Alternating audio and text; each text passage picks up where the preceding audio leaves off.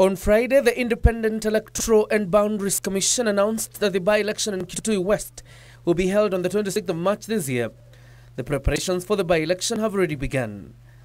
KBC has called on political parties intending to sponsor a candidate in the by-election to submit names of persons who will contest in the primaries by Wednesday.